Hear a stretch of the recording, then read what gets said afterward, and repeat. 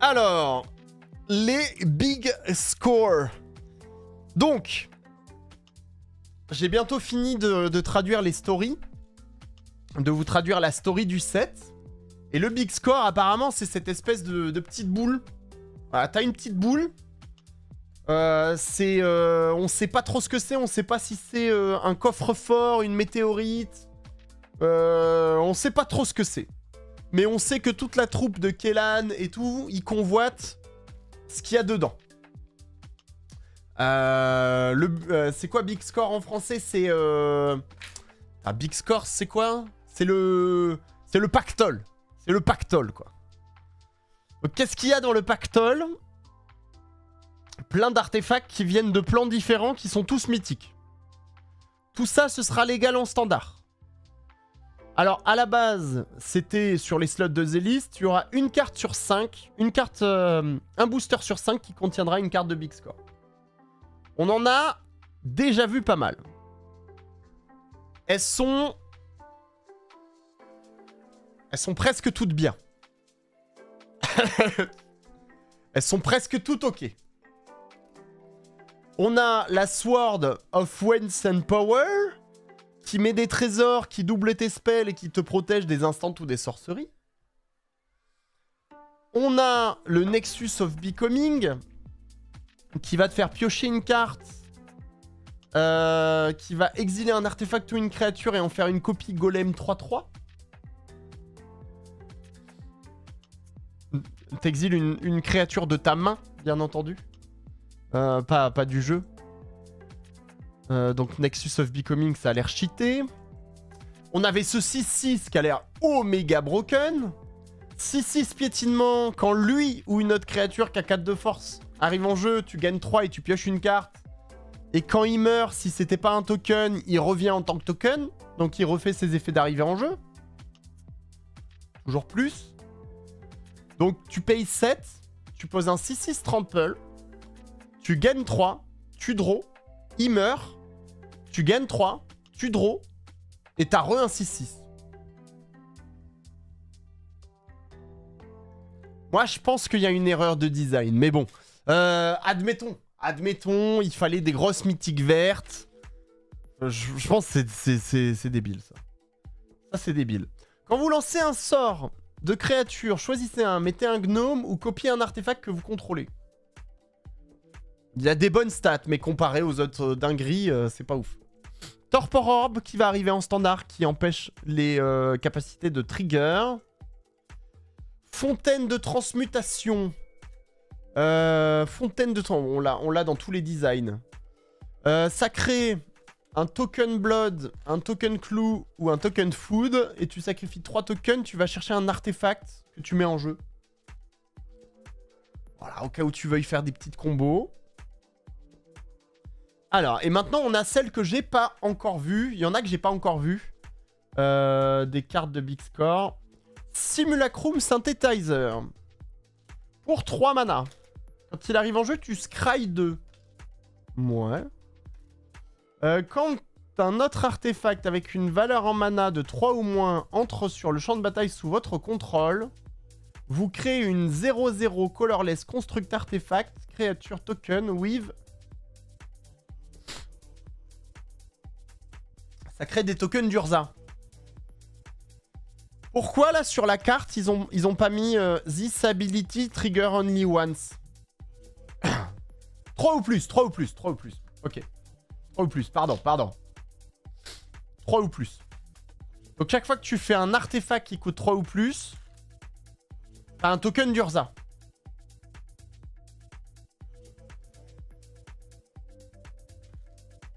Ça a l'air quand même bien. Ça a l'air quand même bien en vrai.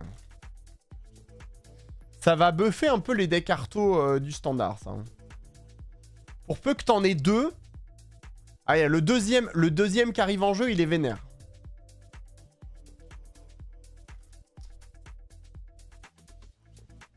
Ça a l'air vraiment fort. Le Carn Construct, ouais. Le Carn. Ça plus Forge des 1000 lunes. Ah, je sais pas ce que ça fait Forge des 1000 lunes, mais peut-être qu'on va l'avoir après. Ça a l'air juste fort en fait. Ça fait des artefacts quoi. C'est un moteur de... Un moteur de créature. C'est toujours bien les moteurs de créature. Bah, à côté, on a par exemple Légion Extruder pour 2. Quand elle arrive en jeu, elle fait 2 à une cible. Donc c'est un peu comme une bataille. C'est un choc. Hein. Et puis pour 2, tu sacrifies un autre artefact. Tu mets un 3-3 golem. Tu peux sacrifier des... Mais en fait, le truc, c'est qu'à partir du moment où tu as fait un 3-3 golem, tu peux bloquer avec ton 3-3 golem, le sacrifier, remettre un 3-3. Donc tu as bloqueur infini en gros. Avec Légion Extruder.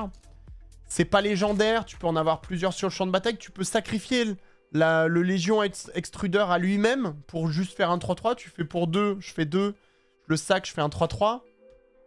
Non, tu peux pas, pardon. Tu peux pas, you cannot do that. C'est un autre artefact, ok. Avec, mais typiquement, Légion Extruder dans un deck sacrifice avec Envil, ça a l'air bien. Merci le Ponty, merci beaucoup pour ton soutien. Des petits cœurs. Merci pour le follow et le soutien, ça fait plaisir. Merci à toi. Et merci aussi à Léopolos, 123 et à Never Oak. Merci à vous pour les petits, pour le Prime et l'abonnement niveau 1 si vous êtes là. Dans Izet and Soul, pourquoi pas? Mais dans n'importe quel deck. De base, pour 2, tu fais 2 à une créature. Enfin, à une cible. Tu peux même mettre dans la tête du joueur. C'est trop easy, ça. C'est fort. Ah, le power level des cartes est extrêmement élevé. Ah. Parlons de power level. Ah, je m'assois. Bon. Qu'est-ce que Gnar fait dans un set standard? Qu'est-ce qu'il fout là, Gnar? C'est un crossover League of Legends ou quoi? Pourquoi ils ont foutu un Pokémon? Je comprends plus rien. Pourquoi ils ont foutu un Pokémon dans Magic the Gathering, quoi? Non mais c'est quoi ça? Loot. La clé de tout. Bon, il coûte 3, il est 1-2, Ward 1. Bon, il est un peu difficile à tuer. Disons qu'un choc fait le travail, mais il est un peu difficile à tuer. Au début de ton entretien, t'exiles les X cartes du dessus de ta bibliothèque où X est le nombre de types de cartes parmi les permanents non-terrain que tu contrôles. Parmi les autres permanents non-terrain. Donc, il ne se compte pas lui-même. Il ne compte pas tes landes. Donc il faut que tu aies une créature, un enchantement, un artefact, un planeswalker, une bataille.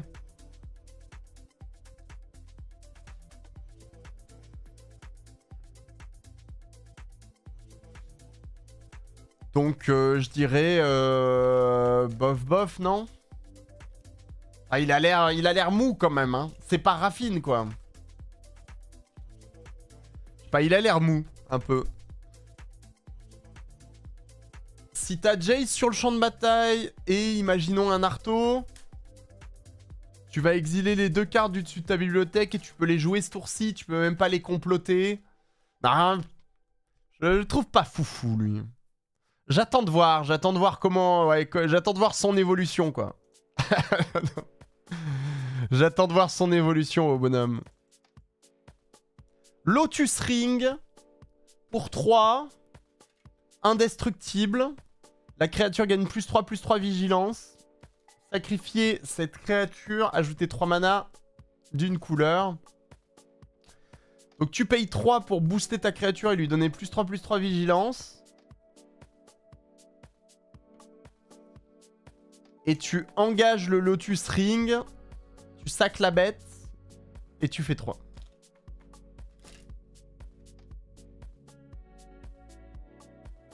Ou alors non, attends. C'est la créature qui gagne la capacité. Et get, +1/+1, vigilance et sacrifier. Ok, c'est la créature qui s'engage pour se sacrifier.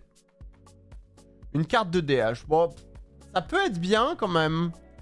Ça peut être... Ça coûte un peu de mana quand même. Tu payes 3, puis tu repayes 3. Si ta bête meurt, t'as l'air bête. Non, ça a pas l'air ouf, mais j'imagine que ça trouvera de la jouabilité, ouais. Mais ça a pas l'air... ça a pas l'air plus fou que ça, quoi. Grand Abolisher. Pendant votre tour, les adversaires ne peuvent pas lancer de capacité de créatures d'enchantement. Ne peuvent pas lancer de sort ni activer de capacité. La simplicité, le Grand Abolisher. La simplicité, quoi. On veut pas de problème. Pas de problème. On a Rest in Peace. Rest in Peace. Dans un design un peu chelou. Ésotérique Duplicator. Pour 3. Et ça, c'est ce qui se passe vraiment. Ça, c'est ce qui se passe dans la petite boule, là. Parce que moi, j'arrive pas à comprendre le délire avec tous ces trucs, tous ces artefacts mythiques légendaires, là. Tout ça, c'est dans la boîte. C'est chaud. When you sacrifice ésotérique duplicator ou un autre artefact, vous pouvez payer 2. Si vous faites ainsi, au début de votre étape de fin, vous créez un jeton qui est une copie de cet artefact. Pour 2, sacrifier ésotérique duplicator, piocher une carte.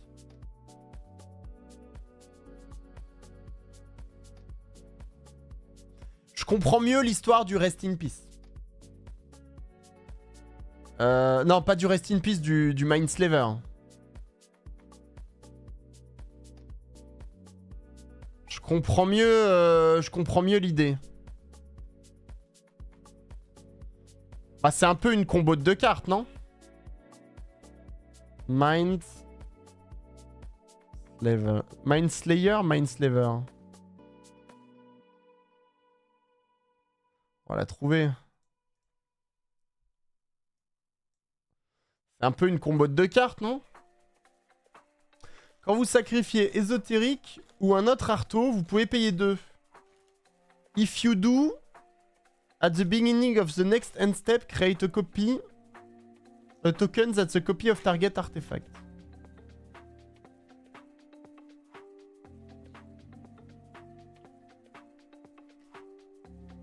Est-ce que vous arrivez à avoir la combo ou pas, hein? Non, c'est subtil quand même.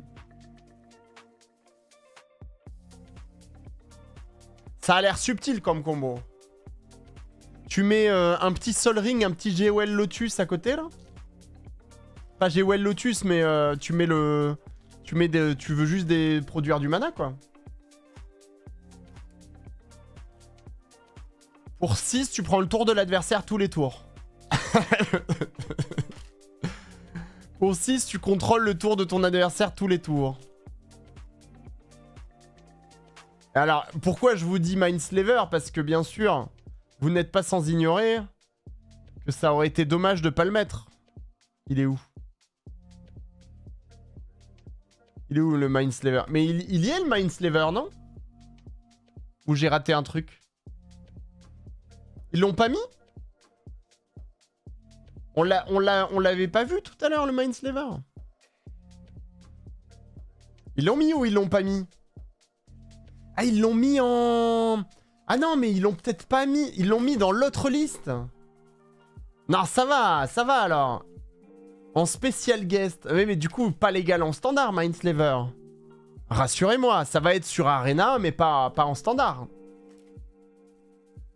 Si le standard devient ésotérique duplicator Mindslaver, ça va être un peu particulier, quoi. Ah, pas en spécial guest. Oh, rassurez-moi. Il est en big score, c'est ça?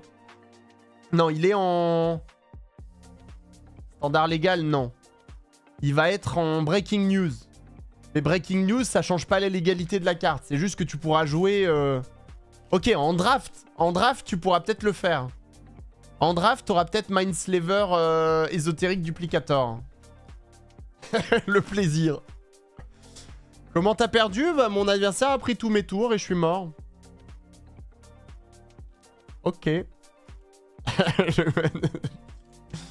Ok, Mindslaver ésotérique duplicator. Mais je pense que ça a d'autres applications ésotérique duplicator. Hâte de voir l'implémentation de Mindslaver sur Arena. Oh là là, le plaisir. Créer un jeton qui est une copie de chaque de target artifact or creature you control, except it's an artifact in addition to its other type. It gain haste, sacrifice it. Molten duplication pour 2, tu copies une bête ou un arteau et gagne célérité. Ouais. Alors c'est fort de faire Molten duplication sur ésotérique duplicator du coup. Parce que vu que tu vas sacrifier le token au début de ta phase de fin, tu peux payer 2 pour créer une copie de l'ésotérique duplicator à ta phase du prochain tour. Ça va être pas mal. Après, ésotérique duplicator coûte du mana, donc ça reste limité. World Waker Helm. Pour 3, if you would create one or more artifact token, instead create those token plus one additional map. Pour 2, créez un jeton qui est une copie d'un artefact d'un token artefact que vous contrôlez. Donc ça crée des maps en plus pour ton deck artefact. Et tu peux créer des copies de jetons.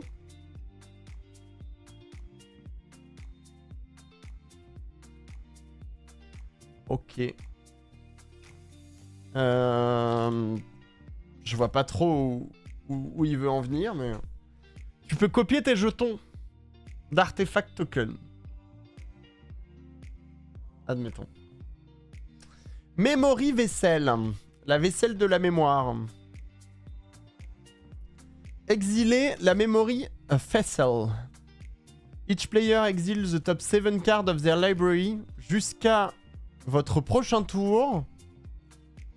Les joueurs peuvent jouer les cartes exilées de cette manière. Et ils ne peuvent pas jouer les cartes de leur main. Activate only as a sorcery. C'est pas mal avec... Avec l'avenin, c'est pas mal.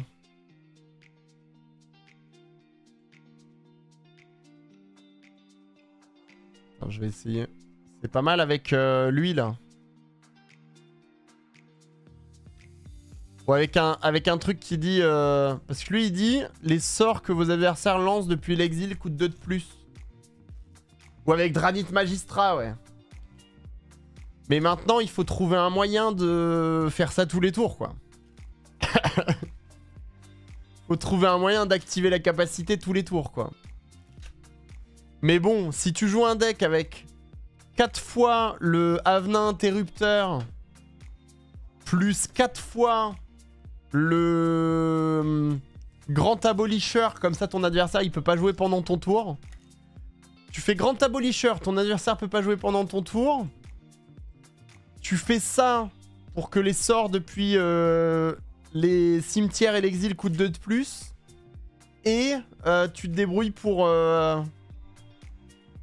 faire Memory Vessel tous les tours. Et t'as gagné. Avec Saeli qui copie un arteau. Et ben voilà, on a la boucle. Voilà, c'est bon.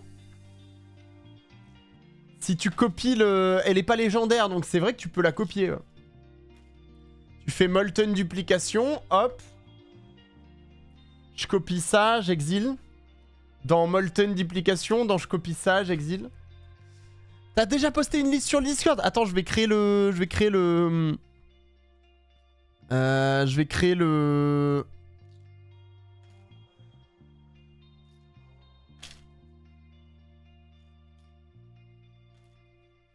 Je vais créer le petit salon après.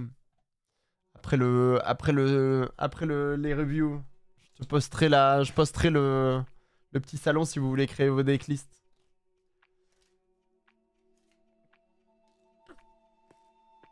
Gardien de prison. Je sais plus ce qu'il fait le gardien de la prison. Omen passe journée. Alors. Omen Pass journée.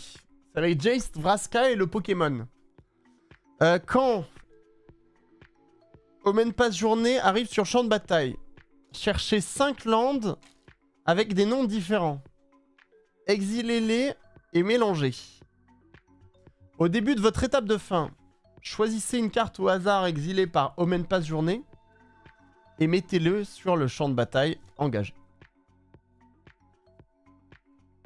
Donc pour 4, tu rentres de 5.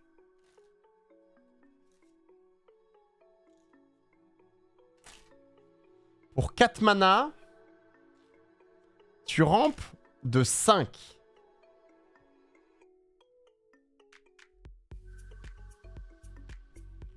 Tu rampes de 5, mais avec des lands qui ont des noms différents. Donc tu peux même aller chercher des lands spéciaux.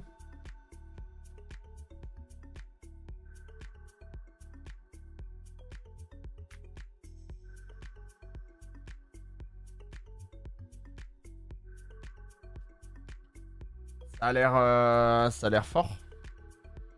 Enfin, moi, ça me paraît fort, mais je sais pas. En plus, ça se blink après. Tu rentres de 5 sur 5 tours. Ouais, bah, encore heureux. Hein.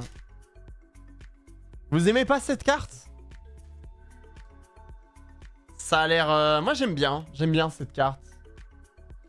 Tu vas chercher des lands spéciaux. Tu vas chercher tes déserts. Tu vas chercher tes triomes. Tu vas chercher peut-être des... En cube, ça doit être très fort. Tu peux aller chercher tes... Tu peux aller chercher tes Valakut. C'est ma carte préférée de l'extension. Ah bah tu vois, ça fait des heureux aussi.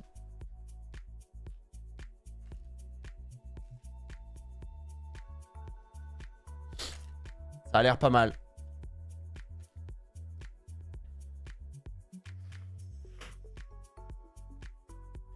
Field of the Dead, ouais, par exemple. Non, ça a l'air bien, ça, Omen Pass journée. Ça a l'air vraiment, vraiment ok. Hein. En vert, tu joues ça au T3. Tu peux probablement jouer ça tôt dans la partie. Hein. Est-ce que ça... En fait, ce qui est bien, c'est que ça va chercher des landes non bases. Et très souvent, quand t'as envie de ramper, t'as envie de... La majorité des sorts de rampe t'oblige à aller chercher des landes de base. Là, c'est des landes non bases, donc ça va être cool. Il y a peut-être moyen de faire des petites combos avec des lands spéciaux, ou avec des déserts, ou avec... Landfall, il aime bien, ouais. Landfall, c'est pas mal. Peste, contrôle. 2 mana. Destroy all non-land permanent with mana value 1 or less. Cycling 2. Cette carte a l'air dingo. Cette carte a l'air géniale.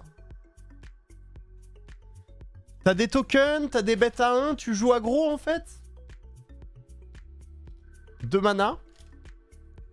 On va tuer tous tes drops 1 et moins. Ça a l'air vraiment bien ça. Et en plus, ça se recycle. Genre en plus, ça se recycle quoi. C'est que ça... Pour les haters de Mana Crypt. Ah bah après, Mana Crypt c'est pas gentil, mais même en vintage... Même en vintage, ça tue toutes les mox en fait. Alors est-ce que c'est la carte que tu veux? Je ne sais pas. Mais en vintage, ça tue en effet toutes les mox et tous les Sol Ring, toutes les mox, tous les trucs embêtants quoi. Ça tue le token de Bowmaster, ça tue en Legacy, ça tue les Delvers et les autres dingueries. J'aime bien la carte, j'aime beaucoup la carte. Les couleurs... J'aime beaucoup la carte. La cage du collector. Hideaway 5.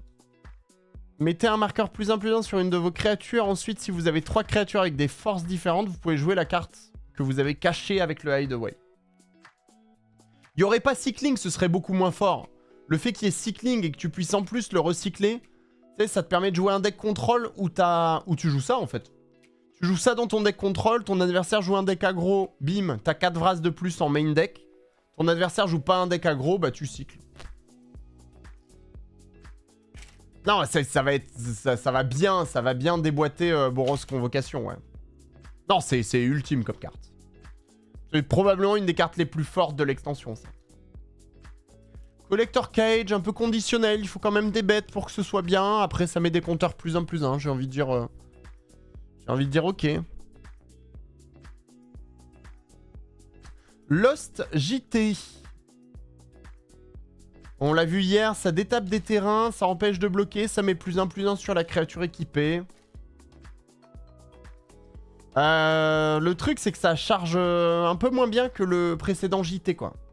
C'est pas 2 compteurs, quoi. C'est 1 compteur. Mais c'est un artefact qui coûte 1, ça va se chercher sur Urza Saga.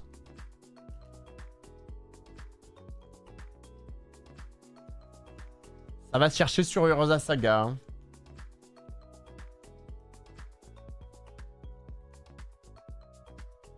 Une créature ne peut pas bloquer. Plus 1/+1. Untap target land. Wow, ça a l'air mou quand même. Je sais pas ce que vous pensez du JT perdu, mais le JT, j'ai l'impression qu'il s'est perdu, quoi. J'ai l'impression que c'est un peu moins fort que le précédent. Il me fait pas rêver, ce JT. Peut-être que je me trompe. C'est vrai que ça coûte pas trop cher. Tu payes 2, t'équipes, tu détapes un land. C'est comme si t'avais payé 1. Son coût est gratuit, j'avoue. Le coût est un peu gratuit. Mais bon, ça charge un compteur par un compteur. C'est pas non plus la folie, quoi. Je sais pas, j'ai l'impression que c'est pas la folie. Prouvez-moi le contraire. Pour 4, un 5/5 trample. Quand il arrive en jeu, il fait 2 tokens food. Quand il attaque, vous pouvez sacrifier une food. Si vous faites ainsi, vous meulez 3. Et vous pouvez poser une carte de permanent parmi elles dans votre main. Non, you may put a permanent card into your hand. Donc on a pour 4 un 5/5 piétinement qui fait 2 jetons nourriture. Et tu peux éviter de craquer la nourriture. Tu peux sacrifier une nourriture pour te meuler de 3 et récupérer un permanent. Acceptable. Acceptable, je crois, non? Ça a l'air juste très bien, ça. Une plante druide. Au pire, tu la poses, elle meurt, t'as 2 food. Au pire, tu la poses, elle meurt, t'as 2 food. Et puis si elle meurt pas, ça fait de la value.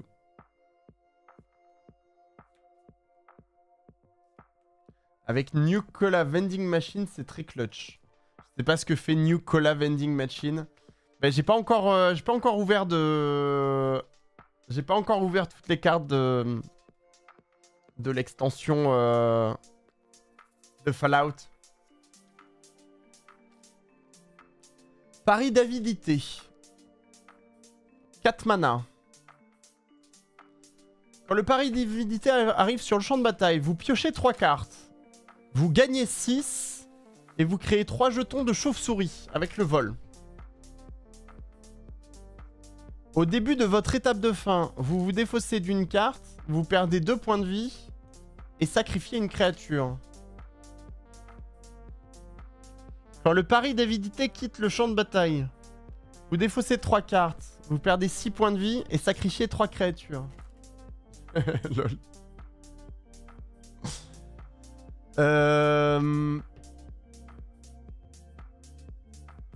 Ah, c'est le grid, hein.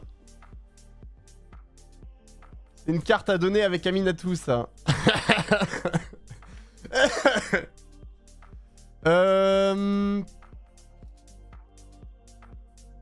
En vrai, 6 points de vie, 3 cartes et 2 chauves-souris, ça fait beaucoup de choses d'un coup. En vrai, on peut pas se mentir, ça fait beaucoup de choses d'un coup. Chaque étape de fin, tu perds un peu de sa value. Et quand elle quitte le champ de bataille, là tu prends cher.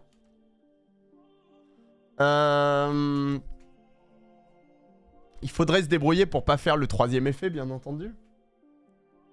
Mais ce qui est bien... Alors, ce qui est bien contre aggro, par exemple, c'est que tu peux... Ouais, tu peux ne jamais déclencher la dernière capacité. Blinker un enchantement, le problème, c'est que ça va quand même activer les deux effets. Donc, blinker l'enchantement est pas ouf. Par contre... Blinker l'enchantement est pas ouf. Par contre, en fait, si t'as pas de créature à sacrifier, c'est pas grave. Si t'as plus de points de vie, c'est grave. Et si t'as plus de carte en main, c'est pas grave. Donc, le pari d'avidité, tu pourrais aussi juste le jouer en mode je fais de la value. Et puis, sur le long terme, je finirai par subir un peu, quoi. Si t'arrives à le donner à l'adversaire, c'est nuts. Si t'arrives à le donner à l'adversaire, t'es content. Ok, j'aime bien. Non, j'aime bien le design. Ça, parce que ça frappe fort quand même. Genre 3 cartes, 6 points de vie, 3 chauves-souris, tu dis quand même stop, tu vois. Donc tu prends 3 cartes, 6 points de vie, 3 chauves-souris. Ça te fait un triple bloc pour le tour d'après. Tour d'après, tu vrasses. Du coup, tu dois juste défausser un, sacrifier une bête, mais t'as plus de bête, c'est pas grave, tu défausses un. Tour d'après, tu perdras 2, tu défausseras un. T'es quand même... 2 tours plus tard, t'es quand même en positif de... T'es quand même en positif de 3 bêtes, 2 points de vie et une carte en main, quoi. Ce qui peut peut-être te donner envie de faire un deuxième pari d'avidité. Auquel cas, tu commences à être greedy de ouf parce que tu vas perdre beaucoup plus par tour. Mais bon. Et si tu arrives à les blinker... si tu arrives à les blinker... Imaginons t'en as 2 sur le champ de bataille. Et tu peux les faire partir et revenir. Ça te permet potentiellement de faire d'abord les effets qui te font défausser 3, perdre 6 et sacrifier 3 bêtes. Et ensuite les effets qui te font gagner 6 et piocher des cartes. Probablement jouable.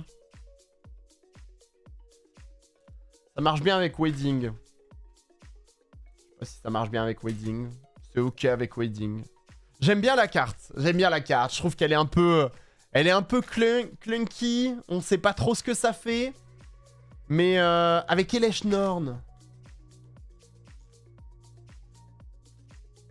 Avec Eliott. Avec Eliott, c'est pas mal. Si tu blinks, tu perds 6 à chaque tour.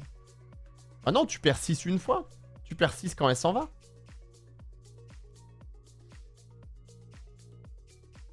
Mais tu perdras 6, ouais. Tu peux pas le blinker si t'es à 6 points de vie, quoi. Ah, ça a l'air pas mal avec Eliott. Ou avec des sorts qui font que t'as plusieurs effets d'arrivée en jeu. Bah, si tu peux avoir 2 fois l'effet d'arrivée en jeu et une fois le trigger de mort, t'es bien, hein. Parce que 2 fois l'effet d'arrivée en jeu, c'est quoi? C'est draw 6, gagne 12. Draw 6, gagne 12 et 6 chauves-souris.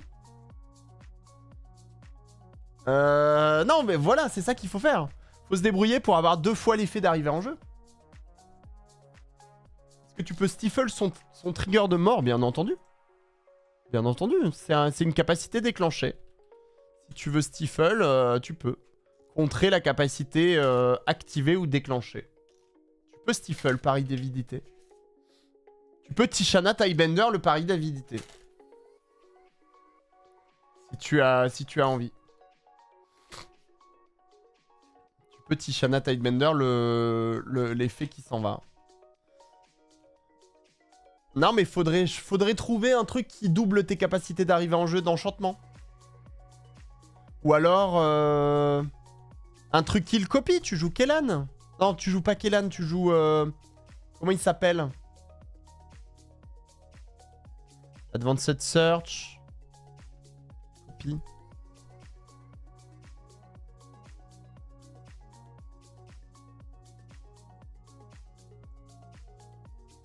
Il y a des options qui copient.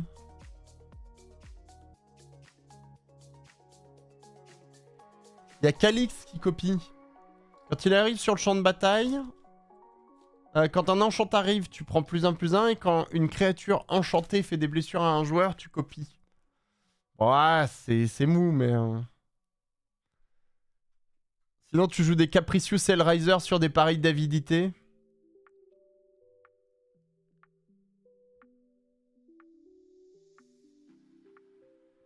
C'est un enchantement, hein. Copier des enchantements. Sinon, tu joues Guy-Red. Tu joues Guy-Red et tu fais des copies d'enchantement. Il y a des trucs qui copient des permanents, non?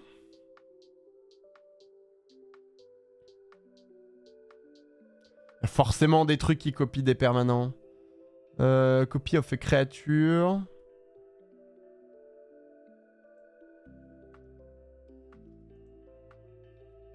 Doppelgangs!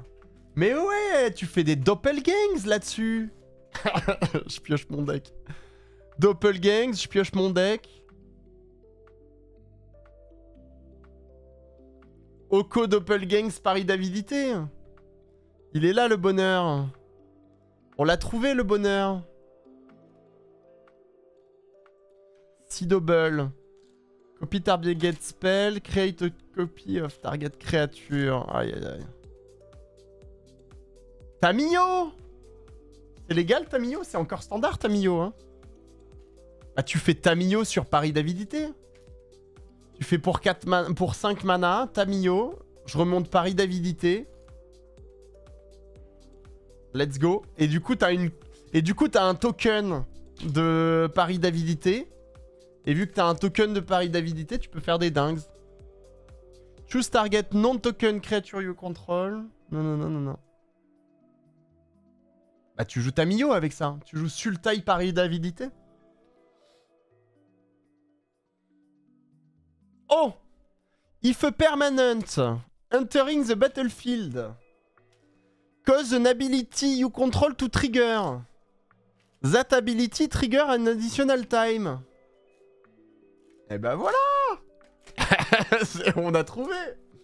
C'était pas si difficile. Weaver of Harmony. Copy target activate ability you control from an enchantment source. You may choose new target. Bah c'est parfait. Tu joues pari d'avidité, vertu, Weaver, Tamio et YOLO. Et tu joues des anti-bêtes. Et ton build, c'est pari d'avidité, vertu, Weaver. Et c'est juste de copier la capacité d'arriver en jeu. Pour draw 6, gain 12 et 6 chauves-souris et t'as gagné quoi. Draw 6, gain 12, 6 chauves-souris. Oh le plaisir. Oh le build du plaisir. Faites-moi penser à build ça pour le early access là, on va se régaler. Avec Weaver, tu peux retarget la capacité de sortie sur l'adversaire aussi. Copy target activé. You may choose new target for the copy. Non, ça marchera pas, je pense. Parce qu'il y a pas de cible là, c'est que toi ça. Donc tu peux pas faire ça. Choose target enchantment you control that doesn't have the same name of another permanent you control. Create a token that's a copy of it. Tu peux même mettre Yena dans ton deck. Il y aura les big scores sur Arena. Les big scores, c'est en standard. Donc il y aura les big scores sur Arena, bien entendu. Bon voilà. Vertu de knowledge. Weaver of Harmony et pari d'avidité. Avec Tamio. Le plaisir. Ça va être le plaisir. En vrai, very big plaisir. Selon on dit choisis une couleur. Add one mana of the chosen color. For each color among permanents you control. Add one mana. Ça peut être fort du coup. Dans un tricolore où tu joues des petits enchantements. Tarnation Vista, ça peut être vraiment fort. Ça arrive engagé. Ça fait un mana de la couleur de ton choix. Et pour 1, tu vas pouvoir faire 3 mana quoi. J'ai l'impression que ça va être fort. Si t'as par exemple pari d'avidité et Tamio sur le board, pour 1 tu fais 3 mana quoi. C'est quand même un terrain qui fait 3 mana pour 1. Ah il te faut pari d'avidité, Ah oui, mais c'est trop fort. Hein. Il te faut pari d'avidité, il te faut Omen Pass Journey, et il te faut un artefact ou un truc à 3. Ouais, avec ta Mio, ça fait que un mana, mais vous m'avez compris. Tu te débrouilles pour avoir un permanent de chaque couleur, quoi. Et tu joues le land x4. Donc ça peut être pas mal quand même. Ça peut être pas mal quand même. Je pense que ce land, il est bien. Tu vas sûrement le voir x4 dans les decks tricolores. Parce que ça te permet de fixer ta mana. Oui, il arrive engagé, mais il fixe la mana que tu veux. Il va produire la mana que tu veux. Et derrière, il va te permettre des pushs en mana qui seront fous. Typiquement, ça avec l'artefact qui fait 2 mana pour les capacités activées, c'est déjà bien. Et ça avec le land qui fait du 2 mana pour les terrains, tu vas être bien aussi.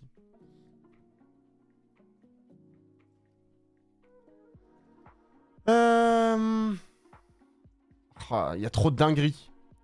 Pour 4, pour 5, un 5-4 menace. Quand il arrive en jeu, les autres créatures gagnent -2/-2. Défaussez une carte. Non, défaussez-le. La créature gagne -2/-2 jusqu'à la fin du tour.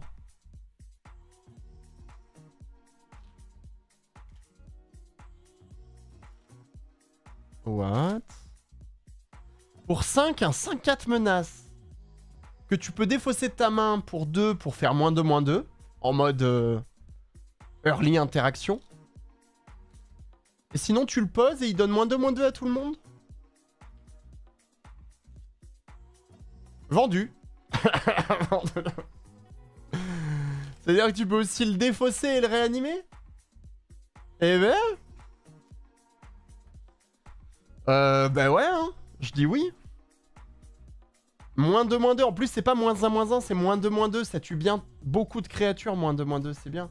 Et il est 5-4 menaces. Oh, yo, yo. Oh, c'est la dingue.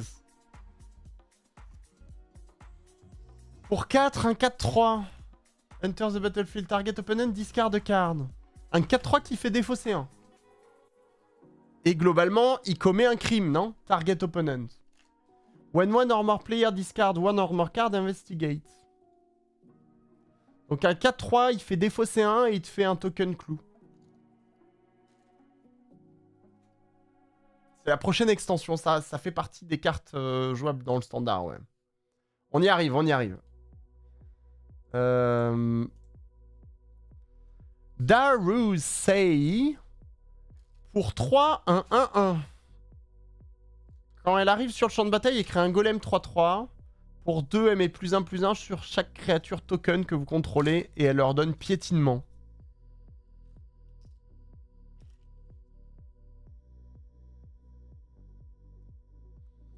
Ok. Ouais. Oh, c'est bien ça. Pour 2, un 2-2 menace. Au début de votre entretien, vous pouvez créer un trésor. Si vous... When you do, target opponent create a tap treasure. Ok, un trésor par personne. Quand il attaque, il fait des dégâts au joueur défenseur égal au nombre d'artefacts qu'il contrôle.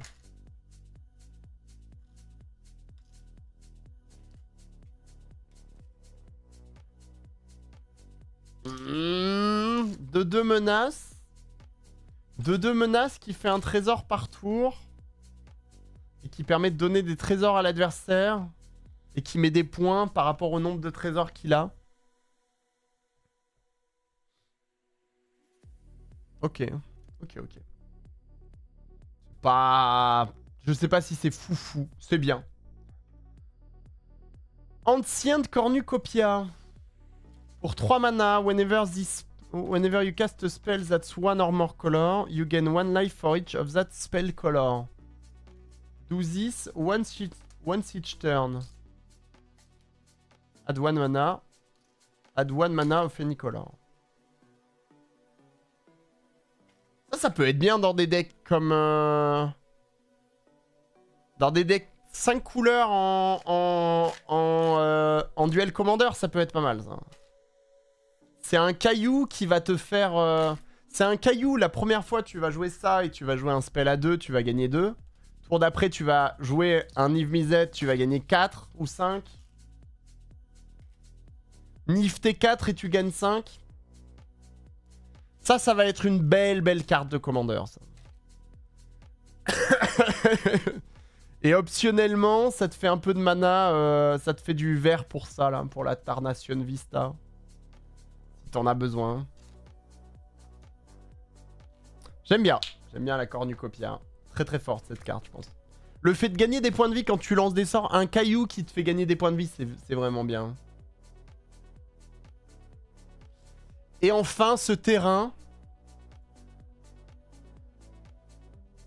qui fait de l'incolore. Pour 3, tu défausses une carte. Tu regardes le top, le dessus de ta bibliothèque, où X est le nombre d'artefacts que tu contrôles. Et tu mets une de ces cartes dans ta main et tu mets le reste en dessous.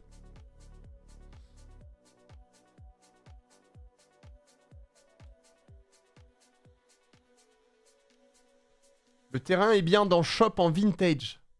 Le terrain rentre en Vintage. On a un terrain qui va être joué en Vintage. Ah oui, avec les Mox, c'est pas mal quand même. En Vintage, c'est pas mal, moi. En Vintage, ça doit être pas mal. Tu dois défausser une carte quand même pour regarder. Ouais, tu défausses une carte et tu vas regarder la carte que tu veux. Enfin, tu prends la carte que tu veux, ok.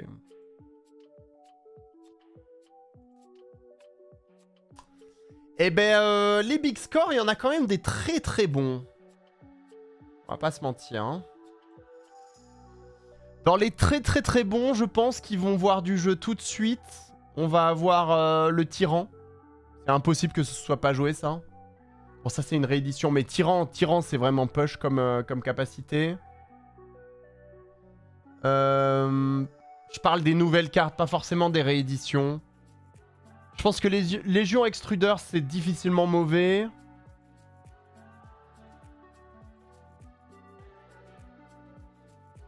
Memory Faisselle, je pense que c'est une bonne carte de combo.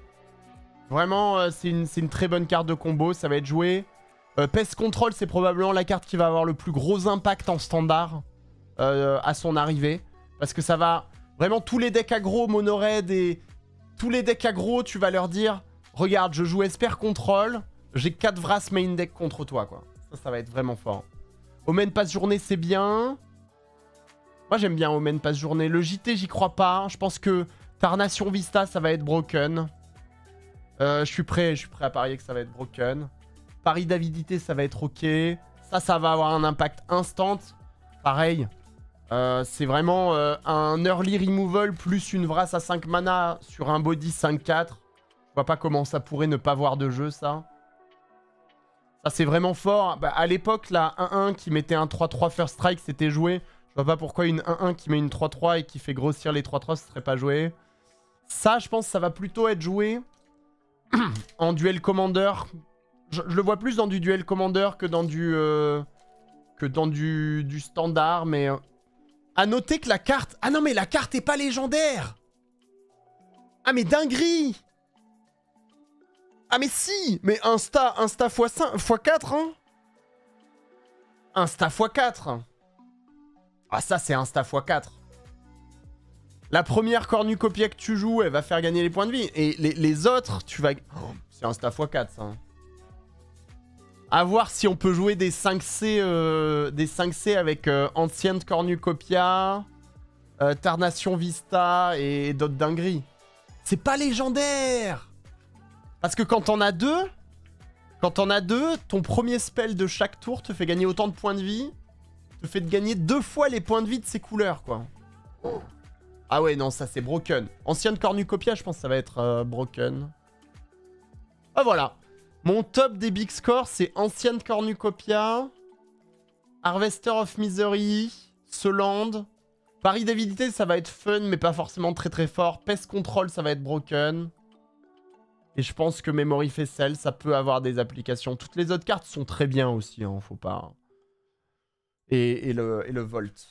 Et le tyran des Volts. Et peut-être Nexus of Becoming, mais tout est tellement fort. Qu'est-ce que vous voulez que je vous dise? Tout est tellement fort, les amis. Ah voilà pour la prochaine extension. Je suis méga hypé.